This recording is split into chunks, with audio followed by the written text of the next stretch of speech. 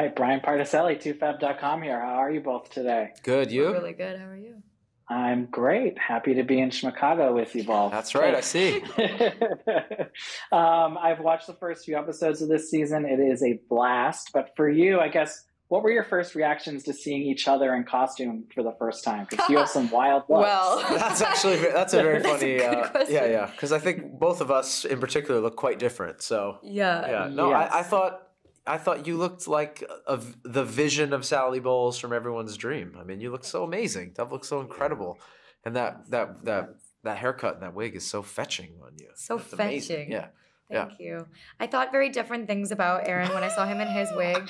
I actually, for a second, I thought they were joking. Because I saw the wig for him, and I was like, whose is that? Yeah. And they were like, that's Aaron's. And I was like, shut up. Oh they were like, no, for real, that's Aaron's here the whole season. Oh, my God. But I mean, listen, there's not much you could do to this kid to make him not adorable and gorgeous and all the things. Oy. But also, you know what I will say? I actually thought that your whole, like the jeans and the whole look was very like contemporary. Like I was like, oh, that's really kind of gorgeous. The jeans were like, they weren't vintage. Those are like off the rack like jeans from now because bell bottoms are back. They're back. So They're back, baby. Yeah. I was also jealous because I was fucking freezing the whole time and you got to yeah. be so comfortable. Yeah. Yeah, right. Because the '90s are back in, and the '90s were kind of the '70s. That's so right. We get That's true. all that vibe again. That's right. That's right. For Dove, just how daunting is it to take on a role that is automatically going to draw comparisons to Liza? You're the first person. You're the first person to ask that question.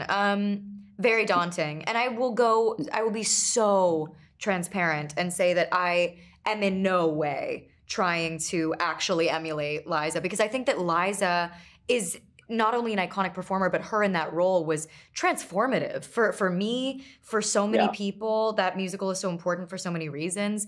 And the world that we're inhabiting in Schmigadoon is paying homage. And also it's like a campified version, right? So I knew that if I was sitting at home every night trying to be Liza, I was going to be crying myself to sleep. It's impossible. She's an icon, you know? And the world that we're inhabiting here is our love letter to these shows. It's by no means actually attempting to recreate or build upon these characters. It's a blend of a few different characters as well. You know, there's a little bit of Velma Kelly and all of these things. So I relieved myself from that pressure early on. Smart. Good. And, you know, season one was such a blast. Just, were you worried about maybe being able to top it this time around? And when, you know, during filming, were you like, oh yeah, we've done it? Like, this is a great moment. I don't think we really. Maybe we should have been worried about that, but I don't think we were. I think we were just so excited that we got to do this again. You know, season one felt like such a gift because especially the timing and the circumstance. You know, we shot it truly in the middle of the pandemic, like the first 5 months of we started shooting it after the pandemic began. So I think the fact that we all just got to come together and do this again was so much fun.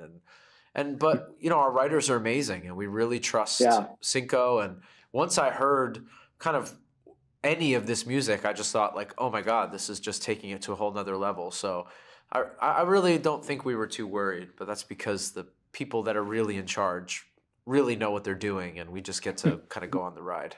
Yeah. We have a great like sort of safe facility to experiment and play and just get to have fun. And you know, this one we do get into the 60s and 70s. I'm thinking season 3, which hopefully we get. What would you love to maybe see or dive into from the 80s and 90s? I know some of you have experience in shows from that time, so it adds another layer to it all. Yeah, I'm very interested to see where this could possibly go. I mean, there is something very meta of if there were to be anything in Les Miserables, I wonder, you know, because I was in the film, if I'd be able to like do something that would nod at that, but was, you know what I mean? I don't know. I just think that there could be like a very funny reference. Well, and that's the other thing too, is that like I think part of the charm of Schmigadoon is that it's a comedic portrayal of these characters, right? Like you're never earnestly fully committing to like the tragedy of a lot of these musical backgrounds. So a lot of the musicals that came directly after are so steeped in tragedy that it's going to be interesting to see what they do, because I don't know. I don't know either. But if we have a season. But I do wonder though if there's, as we get later on and go into more musicals, you know, there's people in our cast that have been in these shows. So so you could actually then like double and triple down at some of the references too. So I'd be interested to see how they could do that. Well, I will be watching. I can't wait to watch the rest of the season. And thank you both for your time today. Thank you. Thank you for your time. Have a good one. So